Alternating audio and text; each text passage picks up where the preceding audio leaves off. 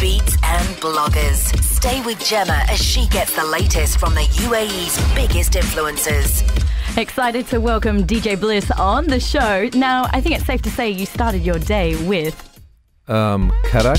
I need a karak in the morning. Yeah. Exactly. I like that. That was good. So did you? I'll be honest with you, not today.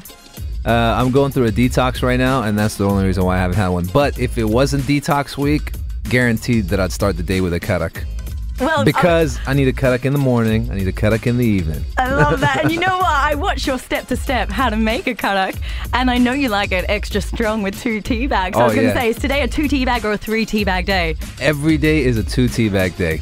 So what are you replacing the karak with? Just this water then? Right now, yeah, just water. I'm just doing like a detox. It's because it's good to take care of your body. And so it's strange because I've done a couple of interviews in the past week and they all try to ask me the same question. I'm like, pick the wrong week to do the detox, right? You totally did. And honestly, I don't know how you gave up. I'm addicted myself. Oh my God. I don't want to use the word addicted because addicted has a negative connotation, but I need to have one at least. I need to have at least one every day. In the morning, sometimes in the too, evening. yeah. Now, it's your latest track, obviously very different to your previous music, and likely the first song in the world written about crack. So what provoked you to write this song? You know, I wrote the song about 4 or 5 years ago. As just like, because we used to drink it all the time, and I was just like, oh, I need a karak. Like, I need a karak in the morning. So I just recorded this song, and then the director of the video was shooting some stuff with the brand Rainbow, who's doing like a couple of commercials and all that.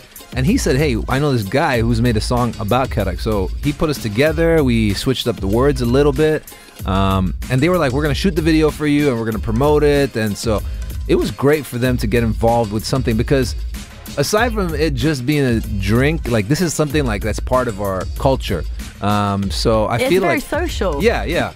So I feel like it's sort of like the UAE hype beast kind of, drink, I guess. So for them to get involved, for me to be able to create this song and bring it to life after all these years was something pretty awesome. And look at this. We're sitting here at Dance FM right now talking about tea with milk. I know. And in fact, many cafes could actually have it as their beat in the morning and evening because so many people gather there to get their karak. So it's a perfect vibe. Drink it and sing it.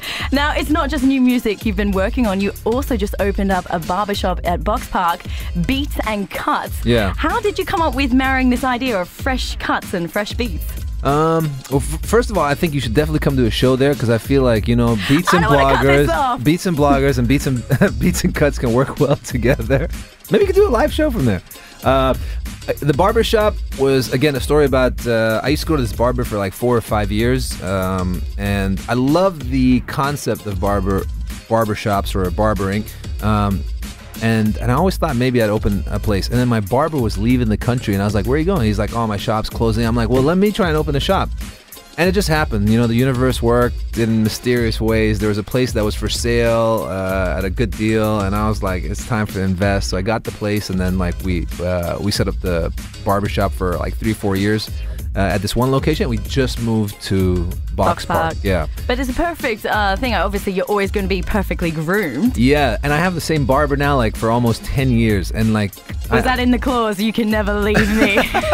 It was the foundation of why I opened it. But it did really well when we had Will Smith cut his hair with us, and that was like really just shot us like up crazy. Everyone started talking about us. Wow, no pressure on your barber, poor No, guy. yeah. And I got a chance to meet him as well, like super nice guy. But I understand that attachment because I also get attached to my hairdresser. So when they leave, you really are at a loss, but now you're in control of that. Yeah, so you know what to do, Gemma. Next time your hairdresser wants to leave, just open a... Yeah, I'll just open my own salon.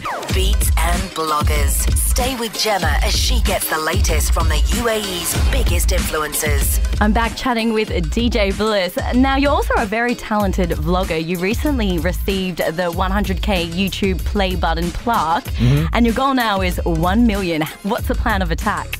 Oh man, I was on a little break as well for a little while, but today is actually my first vlog back after this short break, so you're gonna be on it, Gemma. So I'm hoping that this good energy of Dance FM is going to push my vlog forward to this 1 million mark. 100%. Yeah. And I'm wondering, is DL Bliss your secret? Is your secret YouTube alias for Down Low Bliss.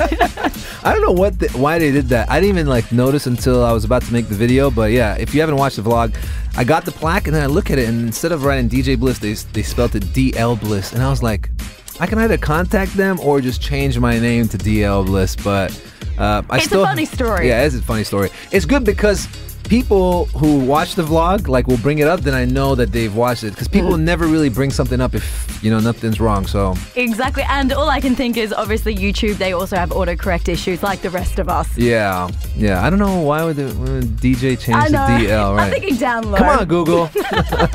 Now, just in March, you celebrated Moblog's birthday. Yeah. And have you still taken hostage his speaker until he accepts your offer to DJ his next birthday? I was shocked at the DJ setup they had, to be honest with you. It was, you've been to Dragon Mart, right? Mm-hmm. So it's one of those speakers that you find over there with a little light on top. Yeah, you can wheel it with you everywhere you go. And I was like, this is embarrassing, bro. I'm like, even if I was, because I think he didn't want me to DJ just to have fun. I'm like, I could have brought someone, I could have hooked up the equipment and just DJ'd off my phone or something like that. So I told him next year it's got to be a big party and we got to have some music and dance and DJs and all that. And he can tie that speaker up in the ribbon if it has to be there. I think we need to take that to the Maktoum or Garhoud Bridge and tip it over. That speaker needs to go. That's what you think of it. Yeah. Now, you also recently DJ'd on Fashion Avenue in Dubai Mall at some boutiques. Yeah. And this is obviously a very intimate gig in comparison to some of your others, like Abu Dhabi F1 with a crowd of 20,000. Which environment do you prefer performing in? I get asked this question a lot, and when I used to do TV and radio, people used to ask me which one would you choose, or which one do you prefer more? I don't know if I have a preference as such, because they're each one of them is nice in its own way. Sometimes it's nice to be just in a room with 50 people, and sometimes it's nice to have 50,000 people around you. Right now, I'm trying to push the focus to do things like concerts and festivals. Even my DJ sets have changed a little bit more to more like a show than just a DJ set. With effects. Yeah, I'm trying to get the screen going, and so hopefully, I don't know, 2018, 2019 plan would be to do festival shows, and I got dancers and someone holding a flag, and then there's stuff going on the screen, and maybe a barber seat to the left of the stage. Yeah, right before we go on. You jump between. I love it. Now, you're not just in demand here in the UAE as one of the top DJs, also internationally. In fact, you're about to fly off in just a few hours for Germany. Yeah, I've got to be at the airport at 1:30. If I miss my flight, it's going to be all your fault. But yeah, I've got a gig in Germany, in Frankfurt, actually, tonight. Tomorrow night. So I'm going a day early to DJ there. Europe is cool. I think it's one of my favorite places outside of my hometown to DJ in, because people are a little bit more receptive to the music, and I feel like the influence of music that we play over here is similar to the music you play there. So whenever I go to except for UK, I think UK has a specific taste because they have grime music, and they listen to a lot of dance hall. So it takes a little bit of getting used to. And then the States, I like playing there, but whenever I go play there, it's not just a hip-hop set. It's like a dance and hip-hop mashup, or what they like to call it, open format, basically. So really, you diversify your set between, you did play at Ministry of Sound in London. Yeah. So now you're saying you've got to switch it up for Frankfurt.